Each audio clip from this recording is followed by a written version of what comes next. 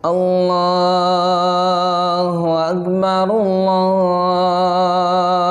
Akbar, Allahu Akbar. La ilaha illallah, Allahu Akbar, Allahu Akbar, walillahil hamd. Allahu Akbar, Allahu Akbar, Allahu Akbar.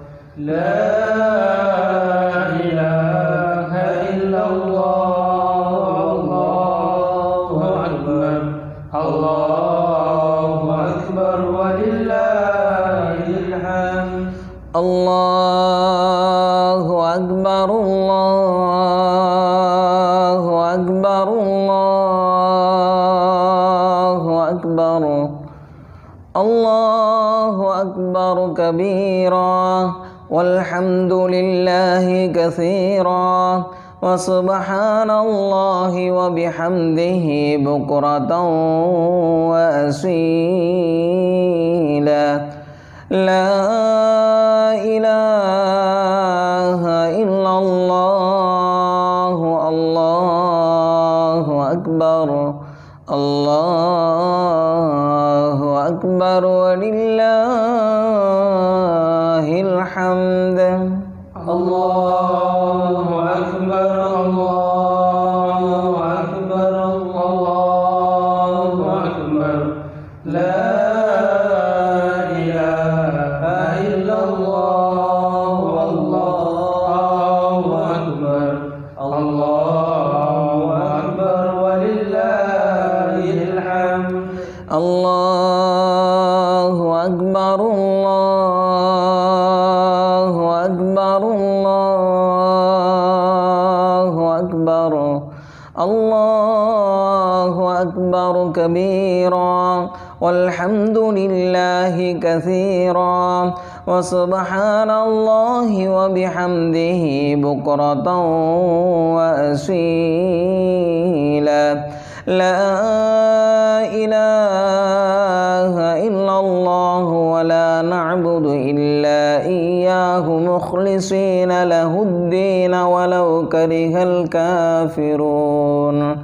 La ilaha illallah wahdah sadaqa wa'dah wa nasara 'abdah wa 'azza jundahu wa hazamal ahzaba wahdah. La ilaha illallah, Allahu Akbar, Allahu Akbar, walillahil hamd. Allahu Akbar, Allahu Akbar, Allahu Akbar. La ilaha illallah, Allahu Akbar, Allahu Akbar, walillahil hamd. Allahu Akbar, Allahu Akbar, Allahu Akbar. La ilaha illallah, Allahu Akbar, Allahu Akbar, walillahil hamd. Allahu Akbar, Allahu Akbar, Allahu Akbar. La ilaha illallah, Allahu Akbar, Allahu Akbar, walillahil hamd. Allahu Akbar, Allahu Akbar, Allahu Akbar. Allahu Akbar kabira, walhamdulillahi katsira, wa subhanallahi wa bihamdihi bukratan wa asila. لا إله إلا الله الله أكبر الله أكبر ولله الحمد الله أكبر الله أكبر الله أكبر لا إله إلا الله الله أكبر الله أكبر ولله الحمد الله أكبر الله أكبر الله أكبر الله أكبر كبيرا والحمد لله كثيرا وسبحان الله وبحمده بكرة وأصيلا لا إله إلا الله ولا نعبد إلا إياه مخلصين له الدين ولو كره الكافرون لا إله إلا الله وحده صدق وعده ونصر عبده وعز جنده وهزم الأحزاب وحده لا إله إلا الله الله أكبر الله أكبر ولله الحمد الله أكبر الله أكبر الله أكبر لا إله إلا الله والله أكبر الله أكبر ولله الحمد الله أكبر الله أكبر الله أكبر لا إله إلا الله الله أكبر الله أكبر ولله الحمد الله أكبر الله أكبر الله أكبر لا إله إلا الله الله أكبر الله أكبر ولله الحمد الله أكبر الله أكبر الله أكبر الله أكبر كبيرا والحمد لله كثيرا وسبحان الله وبحمده بكرة وأصيلا لا إله إلا الله الله أكبر الله أكبر ولله الحمد الله أكبر الله أكبر الله أكبر لا إله إلا الله الله أكبر الله أكبر ولله الحمد الله أكبر الله أكبر الله أكبر الله أكبر كبيرا والحمد لله كثيرا وسبحان الله وبحمده بكرة وأصيلا لا إله إلا الله ولا نعبد إلا إياه مخلصين له الدين ولو كره الكافرون لا إله إلا الله وحده صدق وعده ونصر عبده وعز جنده وهزم الأحزاب وحده لا إله إلا الله الله أكبر الله أكبر ولله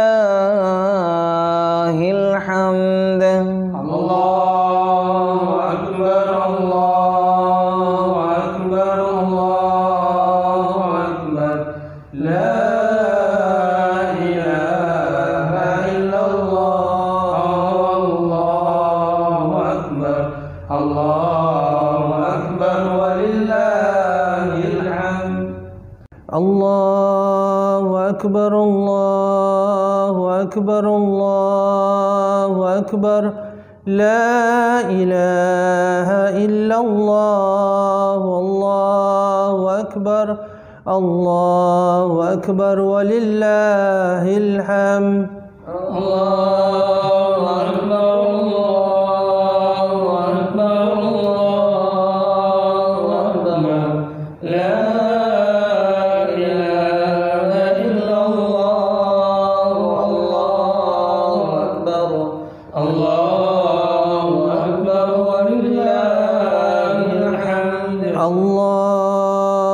أكبر الله أكبر الله أكبر الله أكبر كبيرا والحمد لله كثيرا وسبحان الله وبحمده بكرة وأصيلا لا إله إلا الله والله أكبر الله أكبر ولله الحمد الله أكبر الله أكبر الله أكبر لا إله إلا الله الله أكبر الله أكبر ولله الحمد الله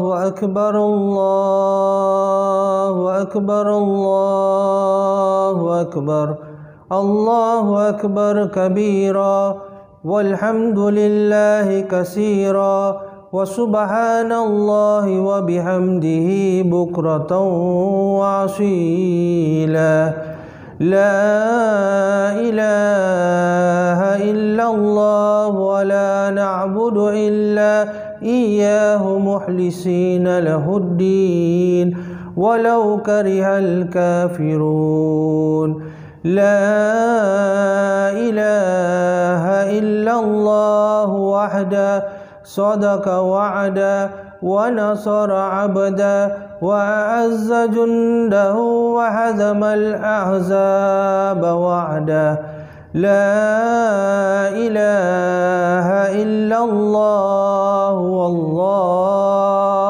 أكبر الله أكبر ولله الحمد الله أكبر الله أكبر الله أكبر لا إله إلا الله والله أكبر الله أكبر ولله الحمد الله أكبر الله أكبر الله أكبر لا إله إلا الله والله أكبر الله أكبر ولله الحمد الله أكبر الله أكبر الله أكبر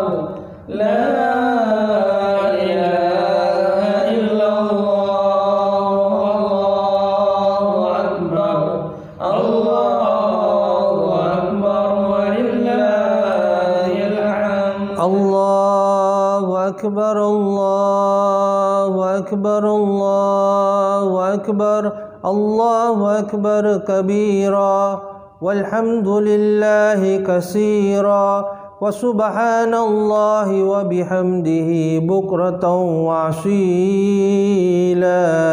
لا إله إلا الله والله أكبر الله أكبر ولله الحمد الله أكبر الله أكبر الله أكبر لا إله إلا الله والله أكبر الله أكبر ولله الله أكبر الله أكبر الله أكبر الله أكبر كبيرا والحمد لله كثيرا وسبحان الله وبحمده بكرة وأصيلا لا إله إلا الله ولا نعبد إلا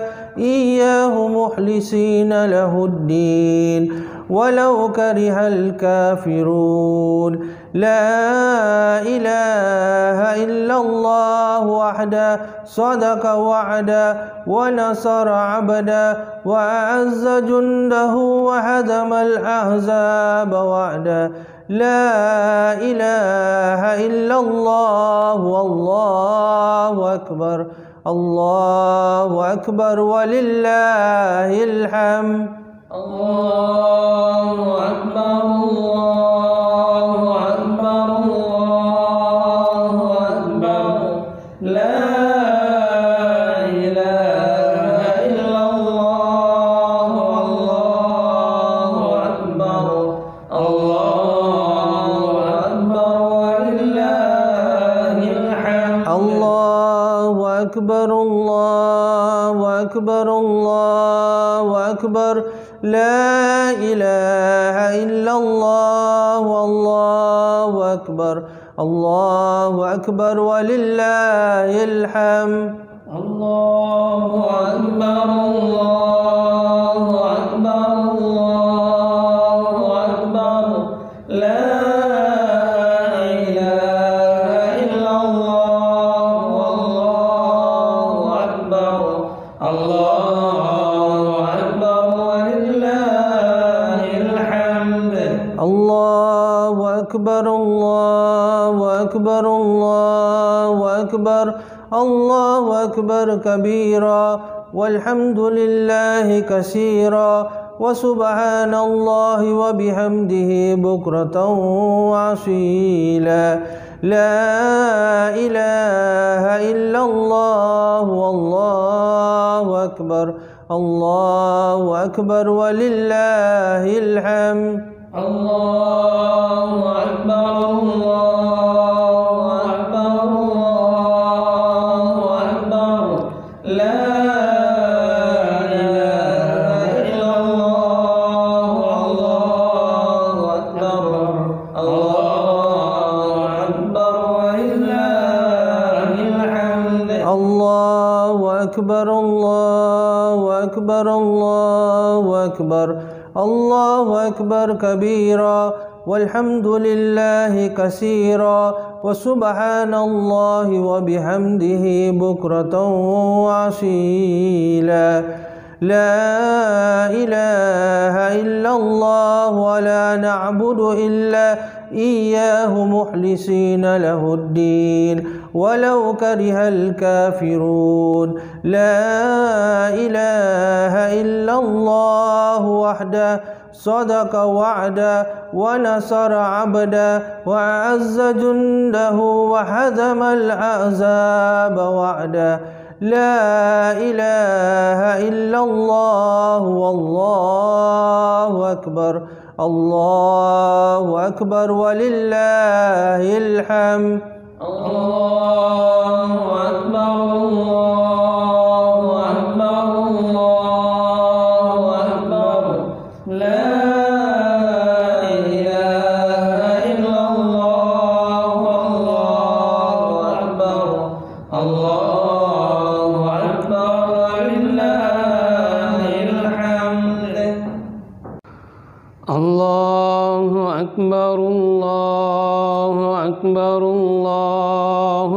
أكبر لا إله إلا الله الله أكبر الله أكبر ولله الحمد الله أكبر الله أكبر الله أكبر لا إله إلا الله الله أكبر الله أكبر ولله الحمد الله أكبر الله أكبر الله أكبر الله أكبر كبيرا والحمد لله كثيرا وسبحان الله وبحمده بكرة وأصيلا لا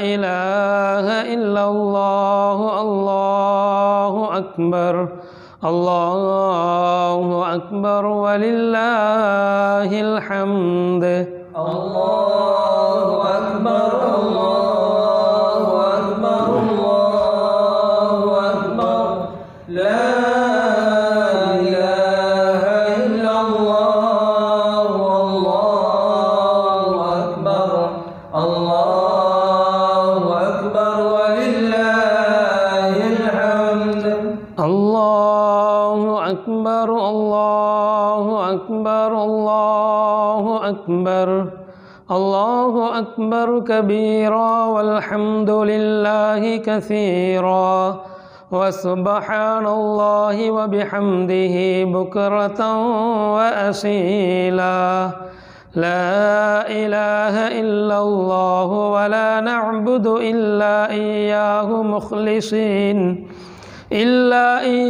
مخلصين له الدين ولو كره الكافرون لا إله إلا الله وحده صدق وعده ونصر عبده وأعز جنده وهزم الأحزاب وحده لا إله إلا الله الله أكبر الله أكبر ولله الحمد الله أكبر الله أكبر الله أكبر لا إله إلا الله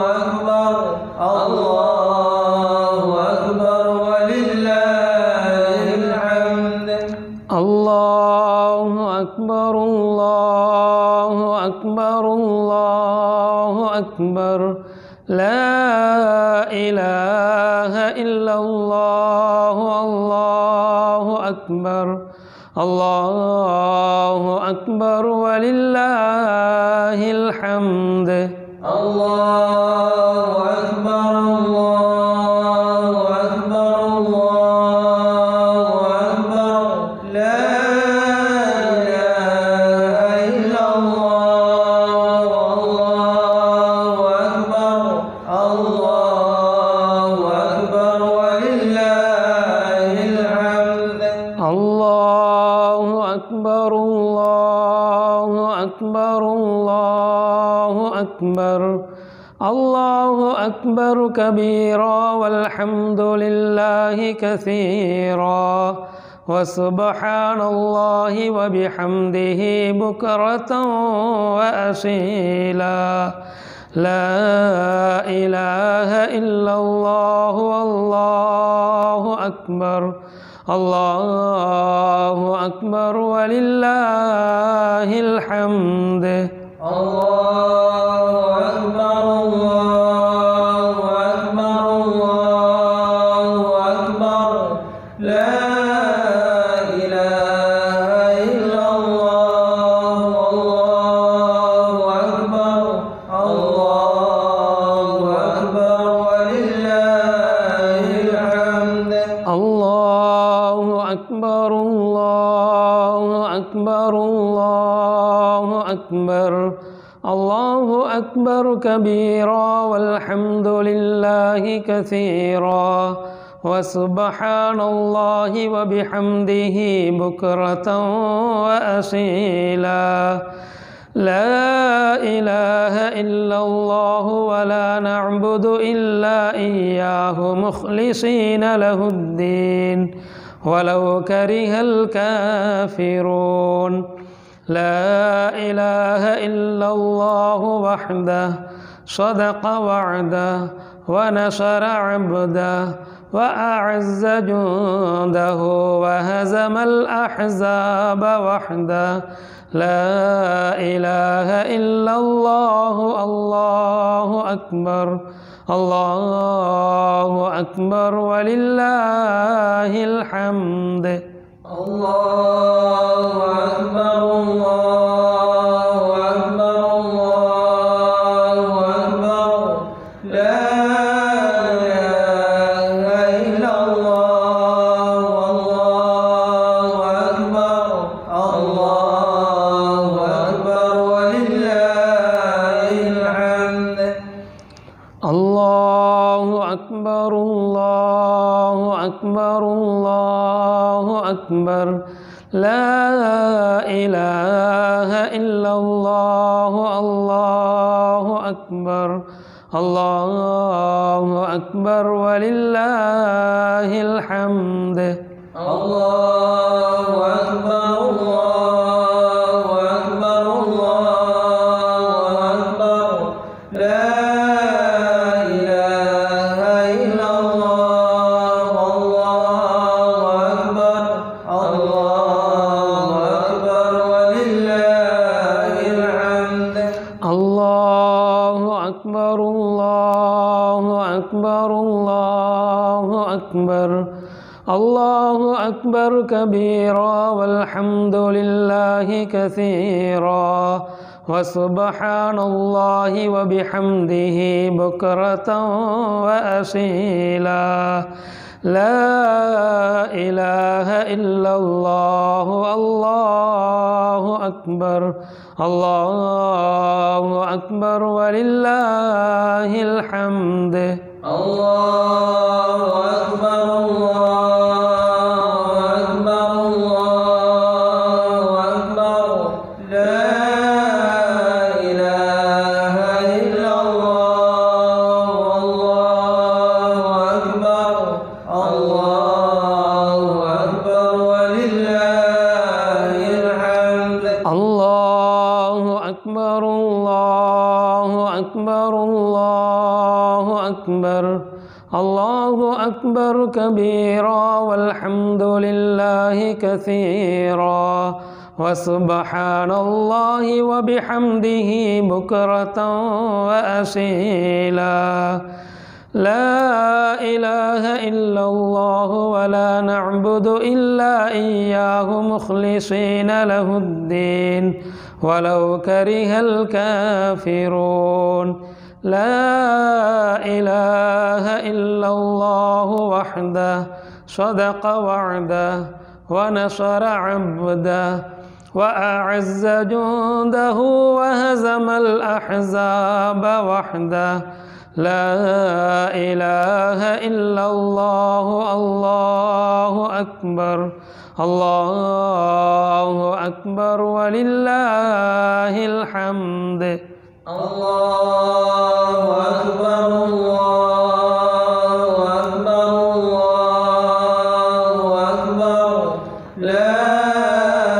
إله إلا الله الله أكبر الله أكبر ولله الحمد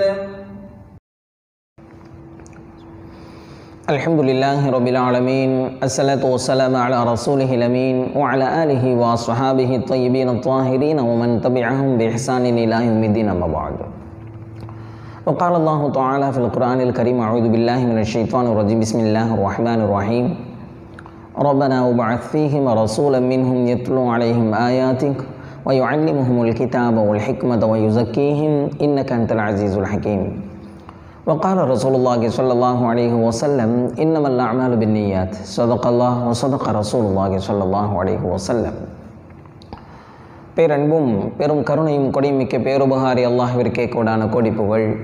நபிகள் நாயகம் முஹம்மது ரசூலுல்லாஹ் ஸல்லல்லாஹு அலைஹி வஸல்லம் அவர்களின் மீதும் அவர்களை பின்பற்றி வாழ்ந்த சகாபாக்கள், தாபியீன்கள், தபா தாபியீன்கள், நல்லோர்கள் நம் அனைவரின் மீதும் அல்லாஹ்வின் அன்பும் அருளும் என்றென்றும் நிறைவாக உண்டாவதாக. அல்லாஹ்வின் கிருபையால் ஈதுல்-அத்ஹாவினுடைய தினத்திலே அல்லாஹ் நம் மீது எவைகளையெல்லாம் கடமையாக்கியிருக்கிறானோ அவைகளையெல்லாம் நிறைவு செய்யக்கூடிய பாக்கியம் பெற்றவர்களாக அல்லாஹ்வை வணங்கி அவனை துதிக்கக்கூடிய நிறைவான காரியங்களை எல்லாம் செய்யக்கூடிய நிலையில் நாம் அமர்ந்திருக்கிறோம். அல்லாஹு ஜல்ல ஷானஹு தஆலா நம்மை கபூல் செய்து கொள்வானாக. இன்றைய தினத்தினுடைய புனிதம் கொண்டு அல்லாஹ் நம்முடைய பாவங்களை எல்லாம் மன்னித்து நாளை மறுமையிலே சுவர்க்கத்தில் ஒன்று சேர்ப்பானாக என்கின்ற நல்ல துஆவோடு சில நல்ல சிந்தனைகளுக்கு நாம் வருகிறோம். ஹஜ் பெருநாள் என்று சொன்னாலே ஹஜரத் இப்ராஹிம் அலைஹிஸ்ஸலாம் அவர்கள் தான் ஞாபகத்திற்கு வருவார்கள். காரணம், ஹஜ் பெருநாளை மையமாக வைத்து எவைகளெல்லாம் கடமையாக்கப்பட்டிருக்கிறதோ அந்த கடமைகள் அனைத்தும் ஹஜரத் இப்ராஹிம் அலைஹிஸ்ஸலாம் அவர்களின் வாழ்க்கையோடு சம்பந்தப்பட்டிருப்பதை பார்க்கிறோம். ஹஜ்ஜுக்கு சென்றவர்களாக இருந்தாலும் ஹஜ்ஜுக்கு செல்லாமல் ஊரில் இருப்பவர்களாக இருந்தாலும் சரி, அவர்கள் ஆற்றக்கூடிய மிக முக்கியமான கடமைகளான குர்பானி, ஹஜ்ஜுக்கு சென்றவர்கள் ஆற்றக்கூடிய கடமைகளான தவாஃப் உள்பட சஃபா மர்வாவின் மத்தியிலே ஓடுவது வரை அனைத்து காரியங்களும் ஹஜரத் இப்ராஹிம் அலைஹிஸ்ஸலாம் அவர்களின் வாழ்க்கையோடு தழுவி இருப்பதை நாம் அறிந்து வைத்திருக்கிறோம். அல்லாஹு ஜல்ல ஷானஹு தஆலா ஏன் இப்ராஹிம் அலைஹிஸ்ஸலாம் அவர்களின் வாழ்க்கையை பிரதிபலிக்கும் விதமாக பல்வேறு கடமைகளை நம் மீது ஆக்கியிருக்கிறான்? இப்ராஹிம் அலைஹிஸ்ஸலாம் அவர்களுக்கும் நமக்கும் என்ன தொடர்பு? இப்ராஹிம் அலைஹிஸ்ஸலாம் அவர்களின் வாழ்க்கையின் வாயிலாக என்ன படிப்பினைகளை, பாடங்களை நாம் பெற வேண்டும் என்று அல்லாஹ் ஆசைப்படுகிறான்? இவைகள் அனைத்தையும் அசைவோட்டு கொள்ளக்கூடிய அற்புதமான தருணம் இது. நபி ஸல்லல்லாஹு அலைஹி வஸல்லம் அவங்களே சொல்லுவாங்க, மில்லத் அபீக்கும் இப்ராஹிம். இந்த மார்க்கம் குறித்து சொல்லுவார்கள், இது உங்களுடைய தந்தை ஹஜரத் இப்ராஹிம் அலைஹிஸ்ஸலாம் அவர்களினுடைய மார்க்கம் என்பதாக சொல்லுவார்கள். நபி ஸல்லல்லாஹு அலைஹி வஸல்லம் அவங்க கொண்டு வந்த ஷரியத்தை நாம் பின்பற்றுகிறோம். ஆனால் இந்த மார்க்கத்திற்கு முகவரி தந்தவர்கள் ஹஜரத் இப்ராஹிம் அலைஹிஸ்ஸலாம் அவர்கள். எனவே தான் இது இப்ராஹிம் அலைஹிஸ்ஸலாம் அவர்களின் மில்லத் என்று சொல்லப்படுகிறது.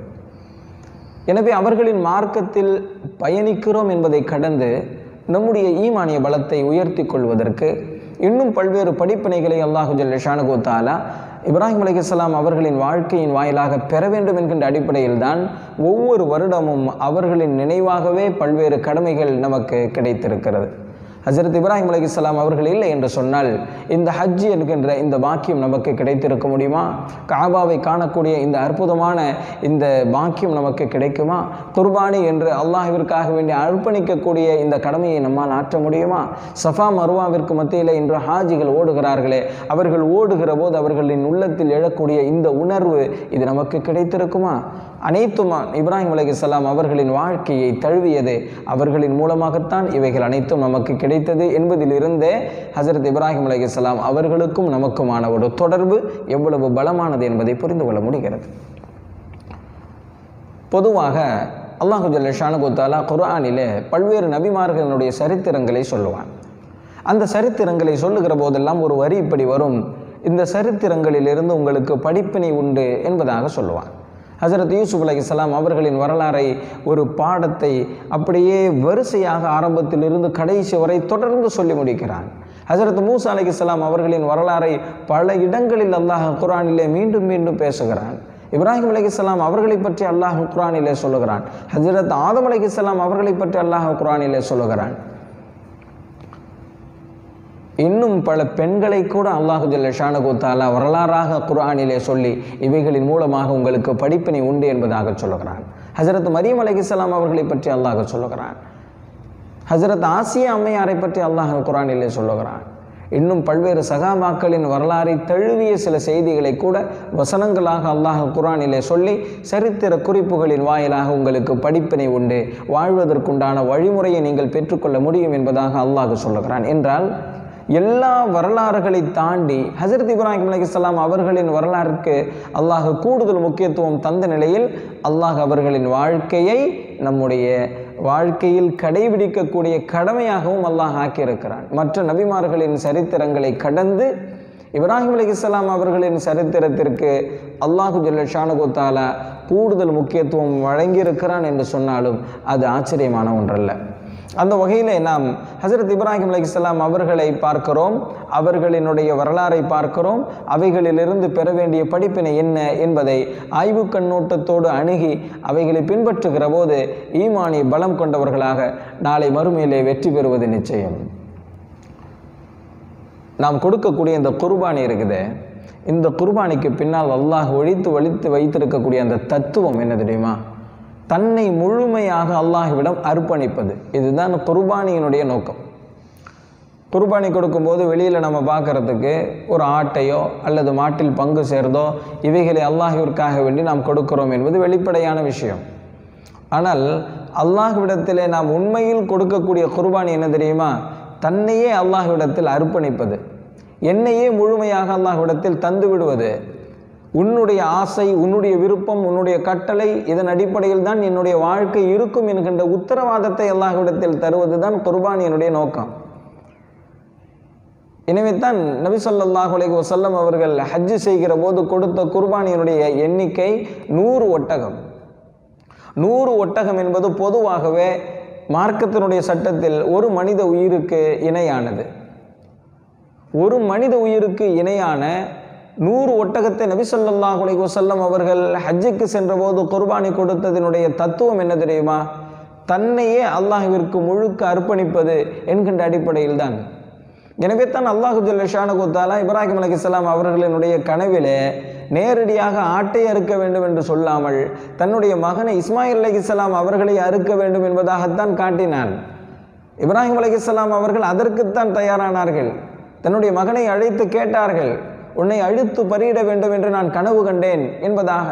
ஹஜ்ரத் இஸ்மாயில் அலைஹிஸ்ஸலாம் அவர்களுக்கு அந்த பிஞ்சு குழந்தையினுடைய உள்ளத்திலே கூட அவ்வளவு பலமான ஈமான் இருந்தது. அதனுடைய வெளிப்பாடு அந்த 10 வயது குழந்தை சொன்னது, என்னை தாராளமாக அல்லாஹ்வினுடைய கட்டளையை நீங்கள் நிறைவேற்றுங்கள், பொறுமையாளர்களில் ஒருவராக நீ என்னை பெற்றுக்கொள்வீர்கள் என்பதாக அந்த குழந்தை சொன்னது. ஹஜ்ரத் இப்ராஹிம் அலைஹிஸ்ஸலாம் அவர்கள் அந்த குழந்தையை அறுப்பதற்குத்தான் ஒரு தந்தை என்கின்ற இடத்தில் இருந்து அவர்கள் தயாரானார்கள். இதற்கு எவ்வளவு ஈமானிய பலம் வேண்டும், அல்லாஹ்வின் மீது எவ்வளவு காதல் இருக்க வேண்டும், அல்லாஹ்வின் கட்டளைகளை நிறைவேற்ற வேண்டும் என்பதிலே எவ்வளவு தூரம் துடிப்பும் தைரியமும் இருக்க வேண்டும். இவைகள் அனைத்தும் ஒரு முகத்திலே சேர்ந்துதான் ஹஜ்ரத் இப்ராஹிம் அலைஹிஸ்ஸலாம் அவர்கள் அந்த சோதனையில் வெற்றி பெற்றார்கள். கற்பனை செய்து கொஞ்சம் பாருங்கள் அந்த காட்சி எப்படிப்பட்டது என்று. இப்ராஹிம் அலைஹிஸ்ஸலாம் அவங்க கனவு காண்றாங்க, தன்னுடைய மகனை அறுக்க வேண்டும் என்பதாக உறுதிப்படுத்தி கொள்ளுகிறார்கள் ஒருவாறாக. இது அல்லாஹ்வின் கட்டளை தானா என்று. உண்மைதான், அல்லாஹ்வின் கட்டளை தான் என்பது எப்போது உறுதியானதோ தன்னுடைய மகனை அழைத்தார்கள். இஸ்மாயில் அலைஹிஸ்ஸலாம் அவர்களிடம் கேட்கிறார்கள், உன்னை நான் அறுத்து பலியிட வேண்டும். அந்த குழந்தை சொல்லுகிறது, அல்லாஹ் எதை கட்டளையிட்டானோ அதை நீங்கள் செய்து கொள்ளுங்கள், என்னை பொறுமையாளர்களில் ஒருவராகவே நீங்கள் பெற்றுக்கொள்வீர்கள் என்று அந்த குழந்தை சொல்லுகிறது. நாள் நேரம் குறிக்கப்பட்டு தன்னுடைய குழந்தையை அழைத்து கொண்டு பலியிடுவதற்காக வேண்டி போகிறார்கள். போகிற போதே அந்த குழந்தை சொல்லுகிறது, தன்னுடைய தந்தை ஹஜ்ரத் இப்ராஹிம் அலைஹிஸ்ஸலாம் அவர்களை பார்த்து, தந்தையே, நீங்கள் என்னை அறுக்கிற போது என்னை குப்புற படுக்க வைத்து விடுங்கள், என்னை மல்லாக்க படுக்க வைக்க வேண்டாம். ஏனென்று சொன்னால், நீங்கள் மல்லாக்க படுக்க வைத்து என்னை அறுக்க முற்படுகிற போது என்னுடைய முகத்தை பார்த்து அந்த பாசம் அல்லாஹ்வின் கட்டளையை நிறைவேற்றுவதை கொஞ்சம் தாமதப்படுத்தி விடலாம், அல்லது அதற்கு ஒரு தடையாக இது அமைந்து விடலாம். தந்தைக்கும் மகனுக்குமான இந்த பாச போராட்டம் அல்லாஹ்வின் கட்டளையை நிறைவேற்றும் விஷயத்தில் எந்த விதமான இடையூறையும் செய்துவிடக்கூடாது என்பதை உணர்ந்த அந்த குழந்தை சொல்லுகிறது, என்னுடைய முகத்தை நீங்கள் பார்க்கக்கூடாது, என்னுடைய முகத்தை முகம் கூப்புற என்னை நீங்கள் படுக்க வைத்துவிட்டு நீங்கள் என்னை அறுக்க வேண்டும் என்பதாக அந்த குழந்தை சொல்லுகிறது.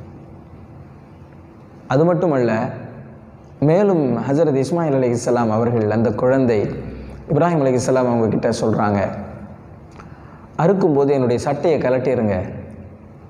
என்று சொன்னால், அறுக்கும்போது அதிலிருந்து வெளிவரக்கூடிய அந்த இரத்தம் இந்த சட்டையில் பட்டு இந்த சட்டையை நீங்கள் பார்க்கிற போது கூட உங்களுடைய மனம் கலங்கிவிடக்கூடாது.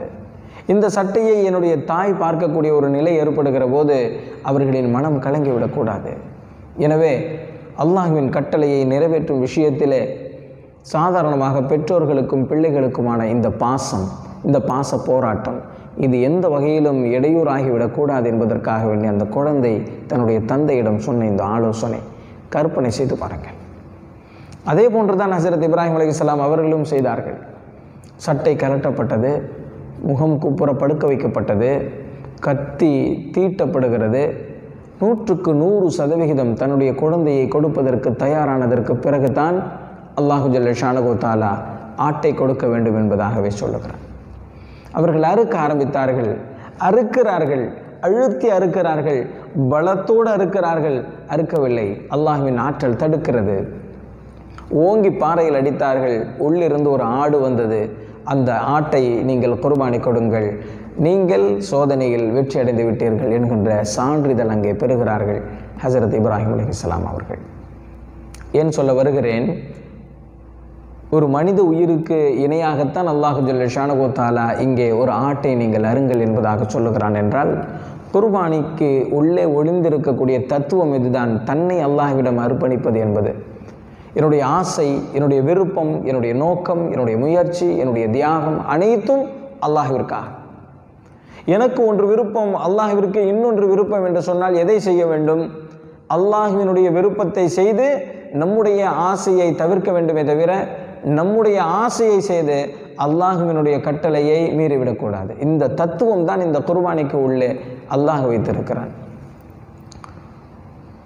என்னுடைய ஆசைக்காக வேண்டி அல்லாஹ்வினுடைய கட்டளையை இரண்டாம் கட்டமாக்குவதை விட, அல்லாஹ்வினுடைய கட்டளைக்காக வேண்டி நம்முடைய ஆசைகளை இரண்டாம் இடத்திற்கு தள்ளுவது தான் இந்த குர்பானி நமக்கு கற்றுத்தருகிற பாடம்.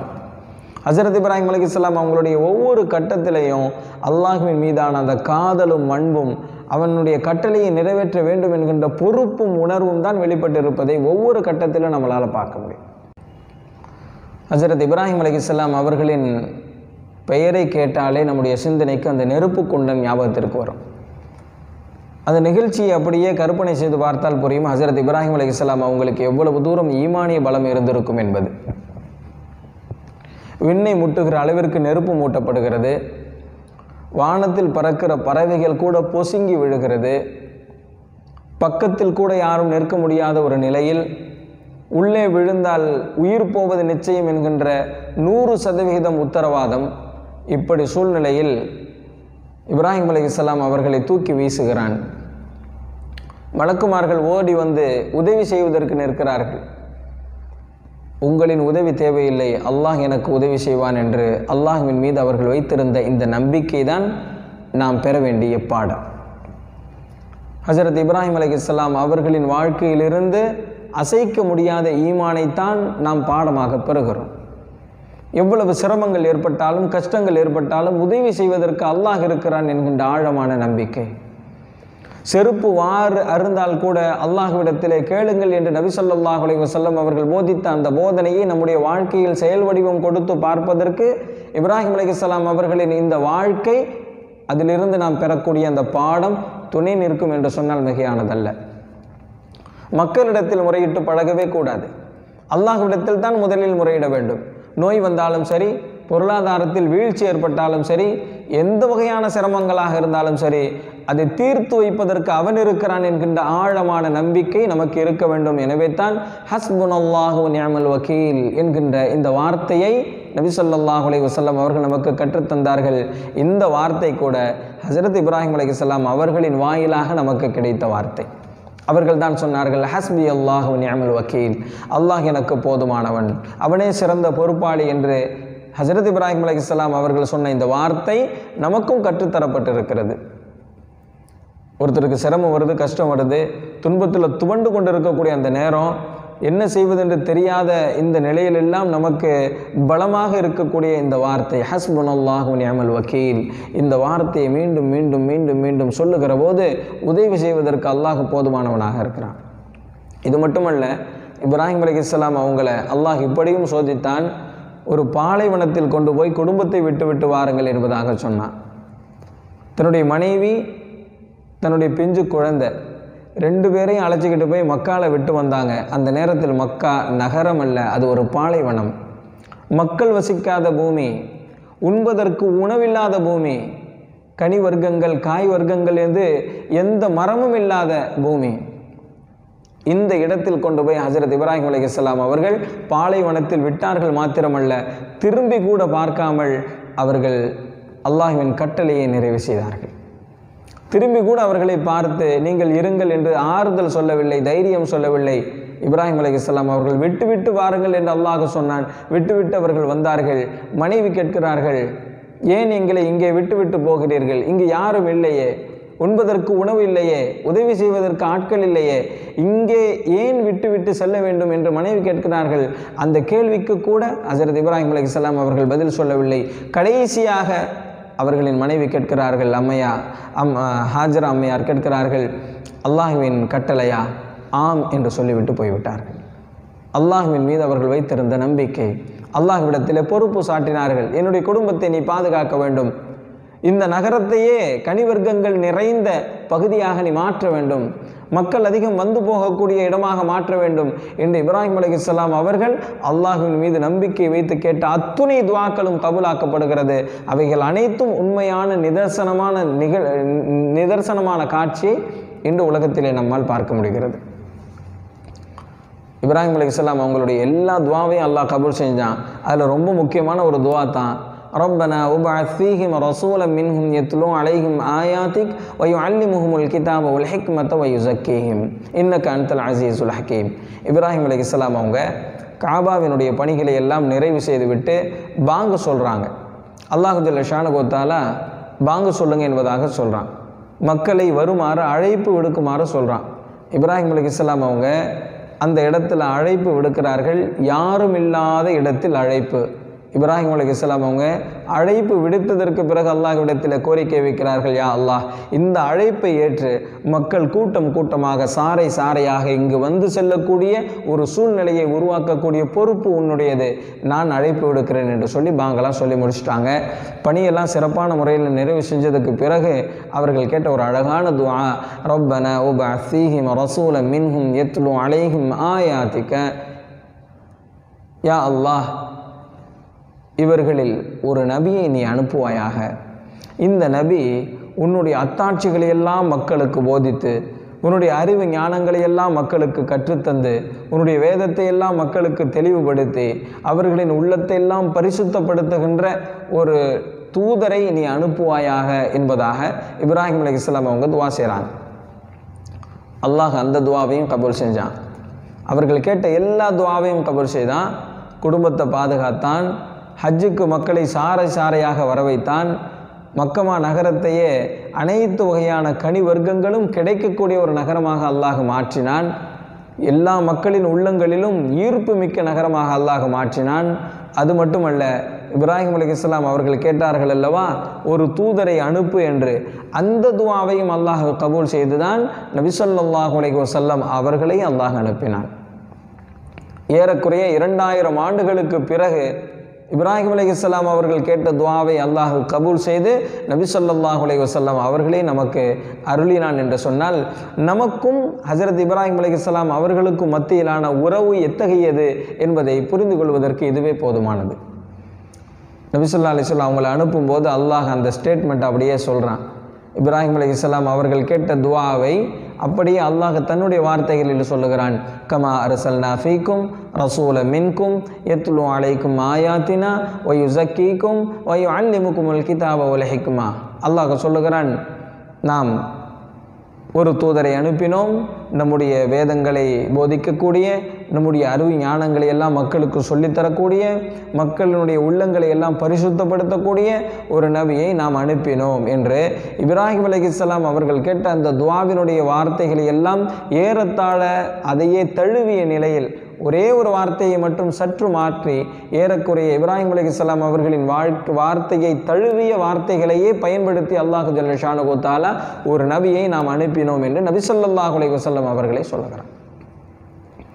ஆக இப்ராஹிம் அலைஹிஸ்ஸலாம் அவர்களின் வாழ்க்கைக்கும் அவர்களின் வாழ்க்கையின் வாயிலாக நாம் பெற்றிருக்கக்கூடிய பல்வேறு கடமைகளுக்கும் நம்முடைய ஈமானிற்கும் ஒரு ஆழமான தொடர்பு இருக்கிறது. இதைத்தான் நாம் இன்றைய தினத்தில் நாம் அசை போட்டு பார்க்க வேண்டும். குர்பானி கொடுக்கிறோமே, ஏறத்தாழ அல்லாஹ்விடத்தில் நம்மையே ஒப்படைக்கிறோம் என்பது பொருள். நம்முடைய பிரச்சனைகள் வருகிற போது அல்லாஹ்விடத்தில் தான் முறையிட வேண்டும் என்கின்ற அற்புதமான பாடம் இன்றைய தினத்திலே நாம் படிக்க வேண்டும். காதி ஷுரைஹ் ரஹ்மத்துல்லாஹி அலைஹி அவங்க அதிகமாக மக்கள்கிட்ட சொல்லிக்கொண்டே இருப்பாங்களாம், உங்களுக்கு யாராவது சிரமம் தந்தாலோ அல்லது உங்களுக்கு ஏதாவது சிரமம் ஏற்பட்டாலோ மக்களிடத்தில் நீங்கள் முறையிடாதீர்கள், அல்லாஹ்விடத்தில் முறையிடுங்கள், அல்லாஹ் அதை தீர்த்து வைப்பதற்கு போதுமானவனாக இருக்கிறான் என்று சொல்லிவிட்டு ஒரு முறை தன்னுடைய நண்பர் ஒருவர் அவருக்கு ஒருவர் அநியாயம் செய்து விட்டதாக மக்களிடத்திலே சொல்லி கொண்டிருப்பதை கேள்விப்படுகிறார்கள்.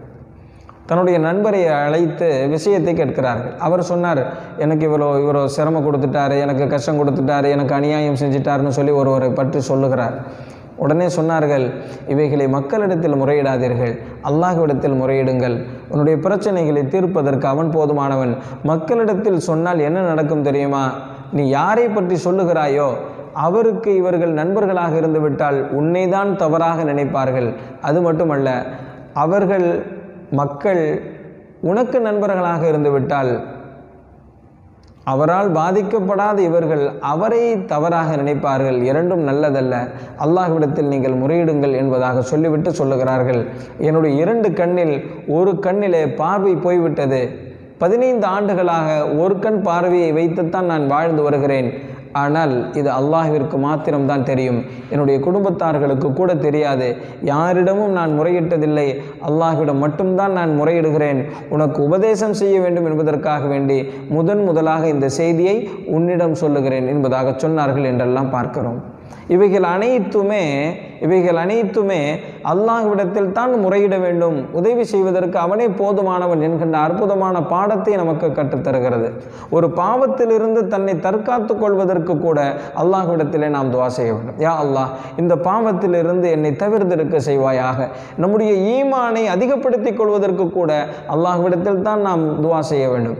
இந்த மார்க்கத்தின் வழி நின்று வாழ்வதற்கு கூட அல்லாஹ்விடத்தில் தான் நாம் துவா செய்ய வேண்டும். ஆக அல்லாஹ்வையே முதலில் வைத்து வாழக்கூடிய ஒரு வாழ்க்கை நம்மிடத்தில் வந்துவிட்டது என்று சொன்னால் இதுதான் ஈமானிய வாழ்க்கை, இதுதான் ஈமான் நிறைந்த வாழ்க்கை. ஆக நபிமார்களினுடைய வரலாற்றை அல்லாஹ் சொல்லுகிறானே, இந்த வரலாறுகள் அனைத்தும் நமக்கு பல்வேறு படிப்பினைகளை வழங்குகிறது. இந்த படிப்பினைகள் தான் நம்முடைய வாழ்க்கையில் நாம் வாழுகிற போது பல்வேறு தொய்வுகளும் சிரமங்களும் கஷ்டங்களும் வருகிற போது அவைகளை எதிர்கொண்டு வாழ்க்கையிலே வெற்றி பெறுவதற்கு நமக்கு உடந்தையாக இருக்கிறது.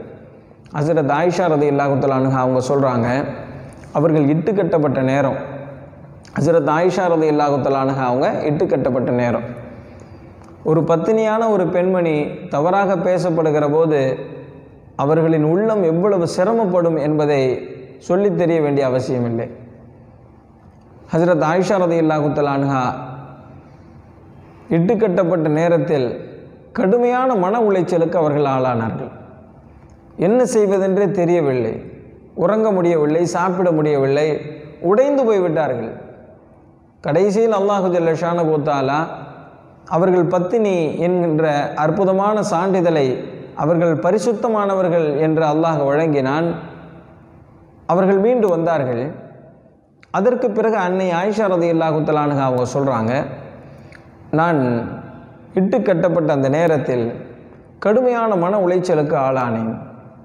என்ன செய்வதென்று தெரியாத அந்த சூழ்நிலையில் ஹஸரத் யூசுப் அலைஹிஸ்ஸலாம் அவர்களினுடைய வாழ்க்கை வரலாறு தான் என்னை தேற்றிக் கொள்வதற்கு உதவியது என்பதாக சொல்கிறாங்க.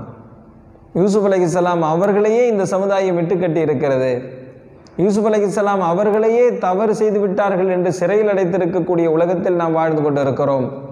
ஒரு நபியையே அல்லாஹ் இந்த அடிப்படையில் சோதித்திருக்கிற போது அந்த வகையில் தான் அல்லாஹ் நம்மையும் சோதிக்கிறான், நிச்சயமாக அல்லாஹ் உதவி செய்வான் என்கின்ற ஒரு நம்பிக்கை ஊட்டுகிற யூசுப் அலைஹிஸ்ஸலாம் அவர்களினுடைய இந்த வாழ்க்கை வரலாறு எல்லா வகையிலும் அந்த நேரத்தில் எனக்கு உறுதுணையாக இருந்தது என்று அன்னை ஆயிஷா ரலியல்லாஹு தஆலா அன்ஹா அவர்கள் சொல்லுகிறார்கள். என்றால் பொதுவாகவே நபிமார்களினுடைய இந்த வரலாறு இருக்கிறது, இது எல்லா சந்தர்ப்பங்களிலும் நமக்கு பல்வேறு அறிவு ஞானத்தை தந்து படிப்பினைக்குரிய விஷயங்களாக நமக்கு இவைகள் அமைந்திருப்பதை பார்க்கிறோம்.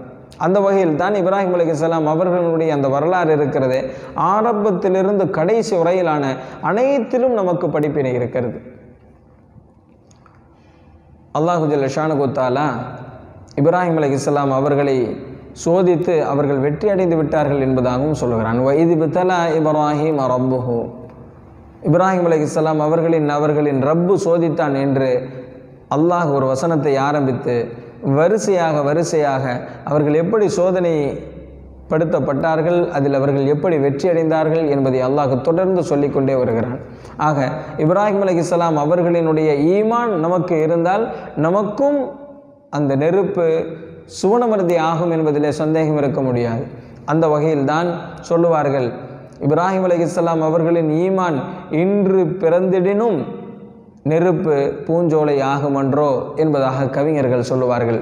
அந்த வகையில் ஹஜரத் இப்ராஹிம் அலைஹிஸ்ஸலாம் அவர்களின் வாழ்க்கையிலிருந்து படிப்பினை பெறுவதோடு குர்பானி என்கின்ற இந்த அமலை நாம் செய்ய போகிறோமே, இந்த அமலை செய்கிற போது முறையாக நம்முடைய நீயத்தை பரிசுத்தப்படுத்தி கொண்டு இன்ன சொலாத்தி வ நுசுக்கி வ மஹ்யாய வ மமாத்தி லில்லாஹி ரப்பில் ஆலமீன் என்கின்ற இந்த இறை வசனத்தினுடைய பொருளை ஞாபகப்படுத்தி கொள்ள வேண்டும். இன்ன சொலாத்தி வ நுசுக்கி வ மஹ்யாய வ மமாத்தி, என்னுடைய தொழுகை, என்னுடைய குர்பானி, என்னுடைய வாழ்க்கை, என்னுடைய மரணம் அனைத்தும் அல்லாஹ்விற்காகவே இருக்கிறது என்று நம்முடைய சிந்தனையில் வைத்துக்கொள்ள வேண்டும். அல்லாஹ் ஜல்ல ஷானஹு தஆலா இந்த குர்பானி பற்றி இப்படி சொல்லுகிறான், அந்த இரத்தமோ இறைச்சியோ என்னை வந்து அடைவதில்லை. நாம் கொடுக்கக்கூடிய அந்த குர்பானியினுடைய இரத்தமோ கரியோ என்னை வந்து அடைவதில்லை, உங்களுடைய தக்வாவைத்தான் நான் பார்க்கிறேன் என்பதாக அல்லாஹ் சொல்லுகிறான் அல்லவா. அதையும் நாம் ஞாபகப்படுத்தி கொள்ள வேண்டும். அல்லாஹ்விடம் தன்னுடைய தக்வாவை வெளிப்படுத்துவதற்காக வேண்டி அவனுடைய கட்டளைக்கு முற்றிலும் அடிபட்டவன் நான் என்று தன்னுடைய அடிமைத்தனத்தை வெளிப்படுத்துவதற்காக வேண்டித்தான் இந்த குர்பானியை கொடுக்கிறோம். அந்த சிந்தனையும் நமக்கு வர வேண்டும். ஆக இந்த குர்பானியின் வாயிலாக அல்லாஹ் ஜல்ல ஷானஹு தஆலா தன்னையே முழுக்க அவனுக்கு அர்ப்பணித்து வாழக்கூடிய ஒரு பாக்கியத்தை நமக்கு தந்தருள வேண்டும். அல்லாஹ்விடத்தில் அதைத்தான் நாம் துஆவாக கேட்க வேண்டும். யா அல்லாஹ், தன்னை முழுக்க உனக்கு அர்ப்பணம் செய்து வாழக்கூடிய பாக்கியத்தை எனக்கு தருவாயாக என்று நாம் அல்லாஹ்விடத்திலே துஆ செய்ய வேண்டும். அவனுக்கு தன்னை முழுக்க அர்ப்பணித்து விட்டோம் என்று சொன்னால் அதனுடைய பலன் என்ன தெரியுமா? தன்னுடைய ஆசைக்காக வேண்டி அல்லாஹ்வினுடைய கட்டளையை, அல்லாஹ்வின் விருப்பத்தை தூக்கி வைப்பதை விட அல்லாஹ்வினுடைய கட்டளைக்காக வேண்டி, அல்லாஹ்வின் விருப்பத்திற்காக வேண்டி நம்முடைய ஆசைகளை துறப்பது என்கின்ற ஒரு நிலை உருவாகும். இதுதான் இந்த குர்பானின் வாயிலாக நாம் பெறக்கூடிய வெற்றி. அல்லாஹ் ஜல்ல ஷானஹு தஆலா இந்த நல்ல நாளிலே அப்படி ஒரு நல்ல தௌஃபீக்கை நமக்கு வழங்குவானாக. அஸ்ஸலாமு அலைக்கும் வரஹ்மத்துல்லாஹி வபரகாத்துஹு.